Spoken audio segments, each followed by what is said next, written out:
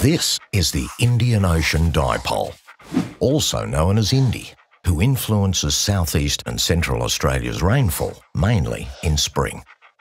Indy likes to herd moisture from the warm northeast Indian Ocean across to southeastern Australia. When this moist air meets up with southern weather systems, it can deliver significant rainfall.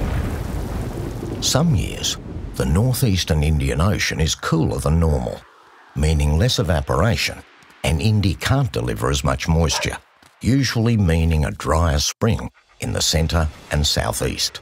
Historically, Indy often likes to team up with Climatedog Enso, with both being a significant source of rainmaking moisture. In recent years, scientists have noticed that much of the Indian Ocean has been getting warmer, and that's why they are investigating Indy's behaviour, so we can better understand this climate dog and improve our rainfall forecasts in the future.